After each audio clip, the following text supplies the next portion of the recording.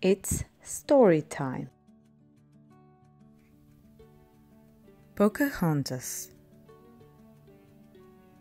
Once in ancient times, there lived an adventurous young princess whose name was Pocahontas. She loved running free through the land she called home. Pocahontas and her best friend Nakoma spent many hours exploring their land.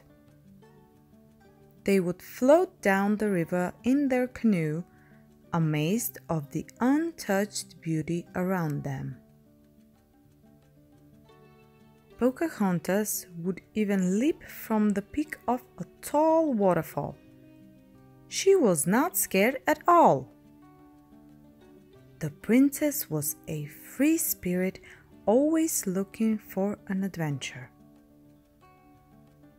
Whenever she found herself troubled, Pocahontas would consult a mystic tree named Grandmother Willow.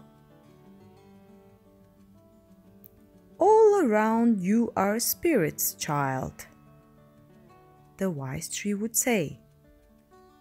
"They live in the earth, the water, the sky. If you listen, they will guide you." Pocahontas looked out over the tops of trees when she saw these blowing white clouds. The strange thing was that these clouds were unlike any she had seen before. They were actually the sails of a large wooden ship. Pocahontas was confused. She watched from afar as this ship, with its many strangers, came to the shore. The men aboard were settlers on a hunt for gold, and they believed that they could take over this new land for themselves. Anyhow, one of the men, John Smith, seemed a very kind and gentle man. Pocahontas was intrigued and decided to follow him through the forest. Suddenly, John Smith spotted her.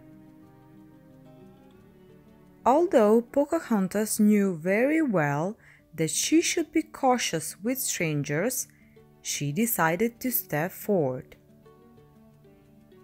And as the two came together, a magical breeze swirled around them. Even though they spoke two different languages, now they could suddenly understand each other's language. Even though they were very different, Pocahontas and John became friends. They started exploring the land, and Pocahontas showed him what Grandmother Willow had taught her. Things in nature are connected. They are all one. When Pocahontas introduced John to Grandmother Willow, he was very surprised.